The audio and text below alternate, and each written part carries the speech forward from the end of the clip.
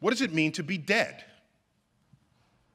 Okay? It used to be, did you fog a mirror that was held up in front of you while you were laying there on your bed? All right? And if you didn't fog the mirror, you were judged to be dead. They would put you in a coffin, and in some parts, it is told, there's a string that they put into the coffin as they buried you, and they put it over a tree branch and connected to a bell. If you woke up, you would pull the string, and that's where you get the term dead ringer, okay? You would pull the string, and you come rescue me because you buried a living person, okay?